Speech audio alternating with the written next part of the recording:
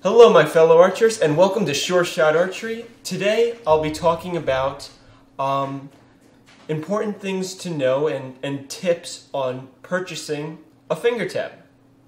I'm going to go over things like finger tabs that are based on like the skill of your shooting, from like little training tabs to something more advanced that Olympians use.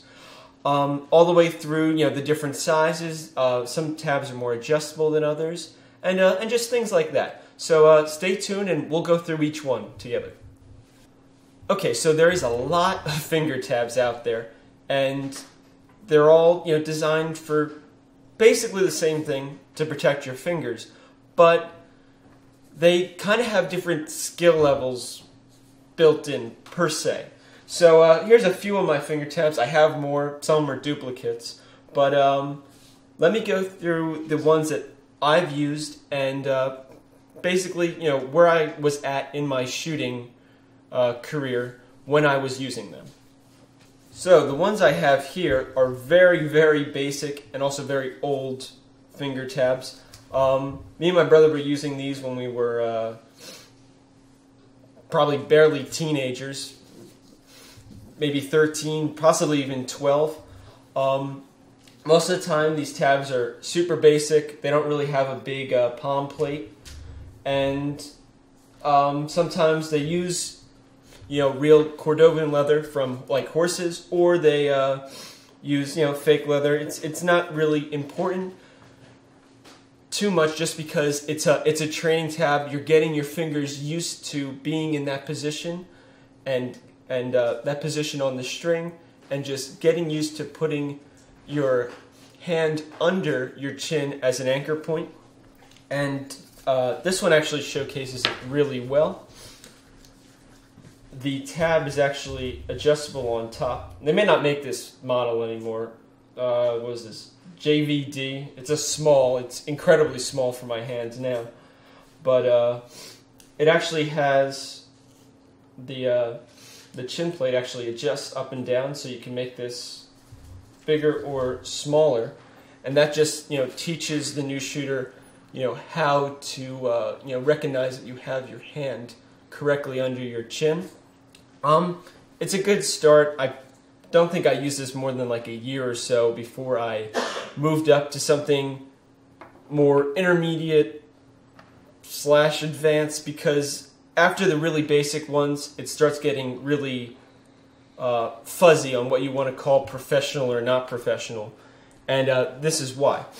Alright, so my three most recent finger tabs, and they should be making all of these still: an AAE Cavalier, KSL tab, and my newest one and my current favorite is the Fivix. I think this is the Sacker 2. I could be wrong, I don't have it in front of me, but these are all, intermediate to, your advanced tabs. I would say, actually no, I can confirm all three of these tabs are used by current and former Olympians. So we'll start with the AAE one, because most people would consider that more intermediate for shooting purposes, just because of its lack of options to really change, to change things. These other tabs are fairly highly adjustable. You can change where the shelf is up and down. You can take the shelf off. You can move the finger separator completely. You can move it back and forth on some of these other ones.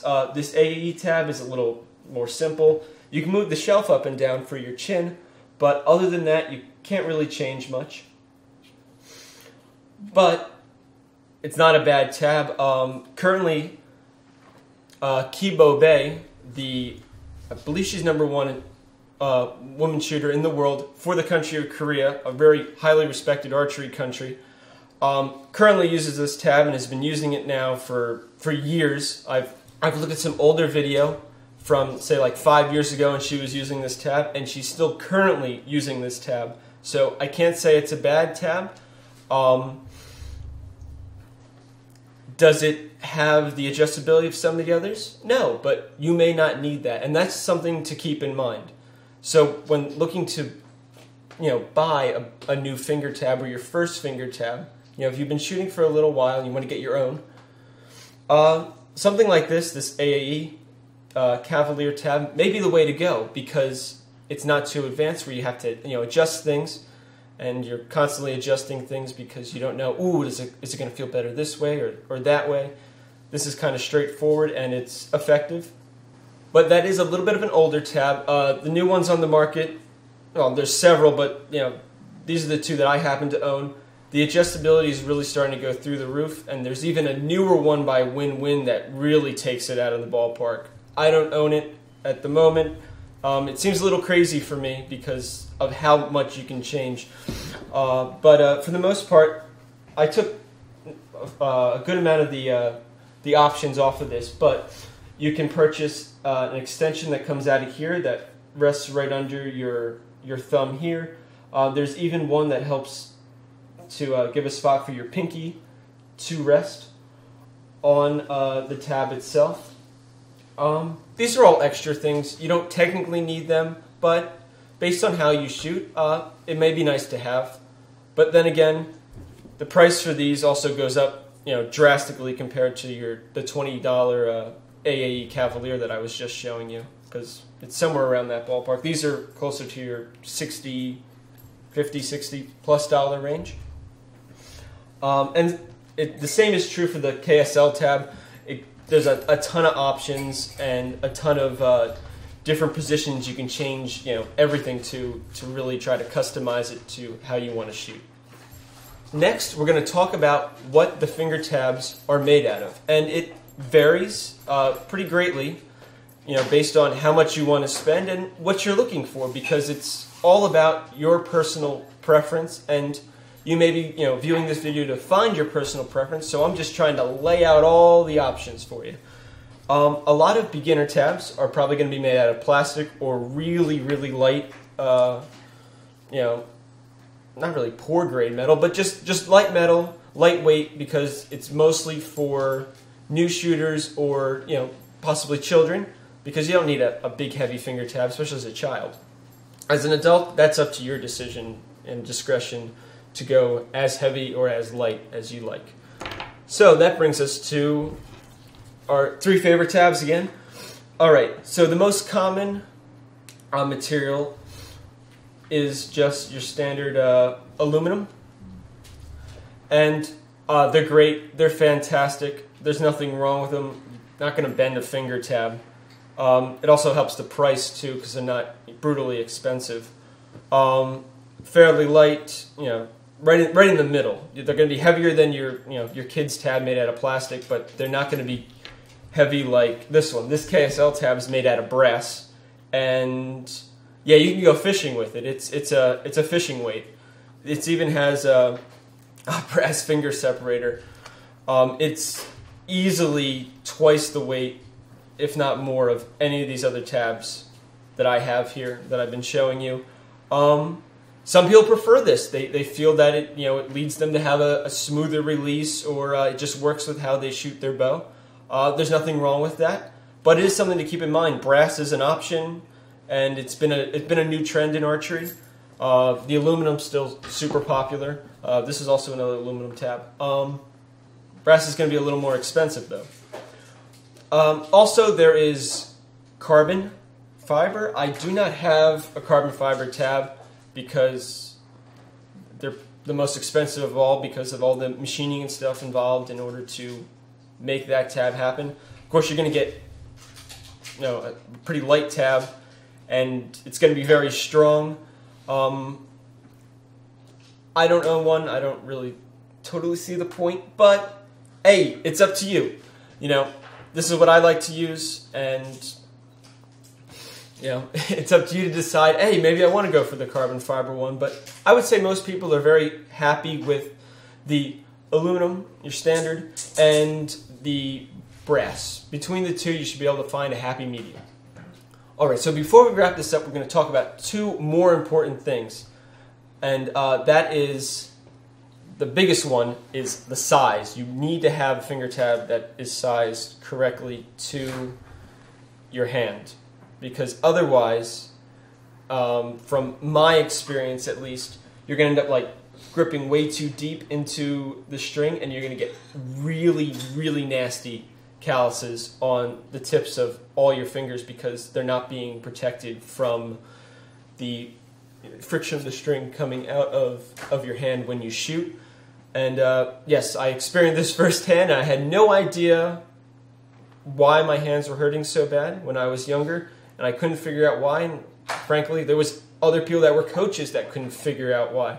But when I went on my own to go through this life of archery, I found out all along I needed a bigger finger tab. So finger tabs come in a variety of sizes, and it's also pretty much based on the manufacturer. They should be fairly standard. So if you're already using, say, a large, and you're an adult at your local range that you're borrowing, then you should be pretty safe purchasing a large from an archery company and be fairly confident that your fingers are going to fit great. I'm going to use my current tab as an example because my fingers, as you can see, are in the best shape they've ever been in, and I shoot several hundred arrows a day. So, as you can see here, when the tab is all the way out and my fingers are all the way out, I'm pretty much covering my entire finger. Now, you don't shoot your bow like this, they're going to be curled in. Well, there's more than enough protection, and there's not really too much excess, so I don't have to worry about it like catching on anything, to protect my fingers all the way through the shot. And as you should be able to see on the leather back here, actually this is just like cloth padding, but sorry. On the cloth padding back here, you can see my finger marks and how well it covers them, and that is important. If you get one that's too small, okay, we could probably use this one as an example that's too small. Compared to my Fivix one, I have a lot of fingers showing, so I'm either going to have to make a really strong grip on the string, which is what you don't want to do, or at least you probably shouldn't do.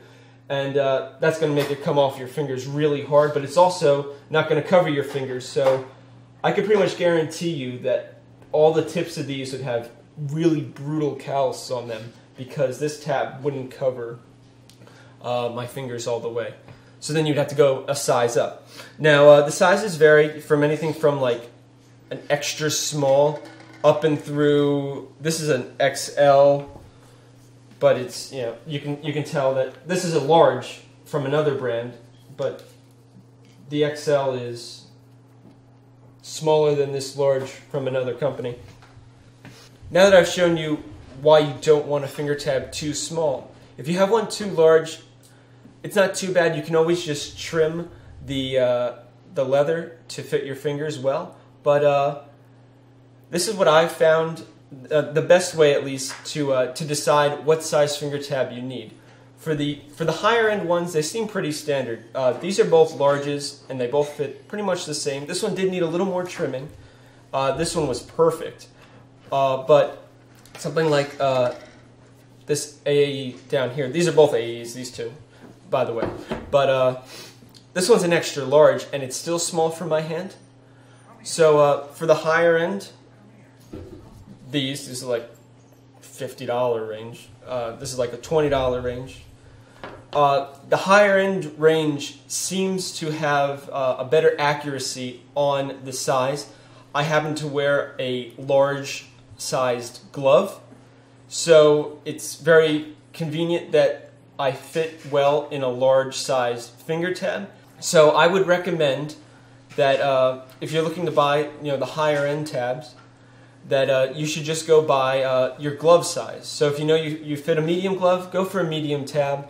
The only other option would be is if you shoot at a local range and you're looking to buy a finger tab and your buddy happens to have it, ask. to see if you could at least just try it on. You don't necessarily have to shoot with it, but at least try it on.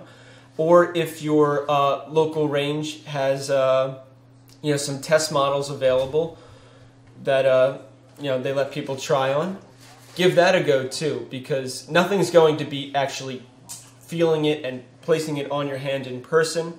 I can only recommend the best from this side of the screen, but I would go by your glove size, and that should pretty much lead you to what you're looking for.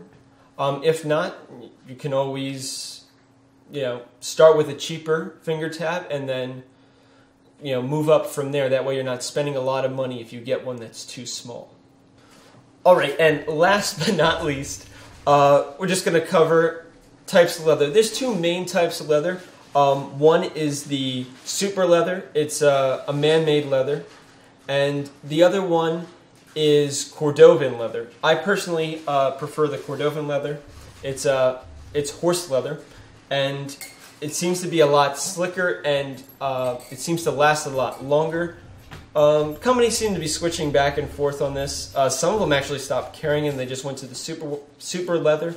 I don't know if that's more affordable or whatnot, but as you can see here, this is the super leather. It's pretty slick. It's nice. There's nothing wrong with it. There's plenty of top shooters that use it. But there's also plenty of top shooters that use the Cordovan leather. And this is even slicker, and it seems to be a lot more resistant to like cracking and stuff like that over long periods of use, or just being crunched up in your quiver and stuff like that. Other than that, I see no difference. The lower end tabs, I'm sure they use some kind of synthetic leather. I'm not exactly sure, what they have, but I'm pretty much positive it's not Cordovan just because of the cost. This is the most expensive way to go. The super leather is going to be cheaper. Any kind of basic leather is going to be should be even cheaper than that. Not a big deal breaker, but it is something to keep in mind. Hopefully this video was very helpful in at least putting out the information for you to get your own finger tab. Thank you for watching. If it was helpful, please like it and subscribe. And I will see you guys next time. Happy shooting.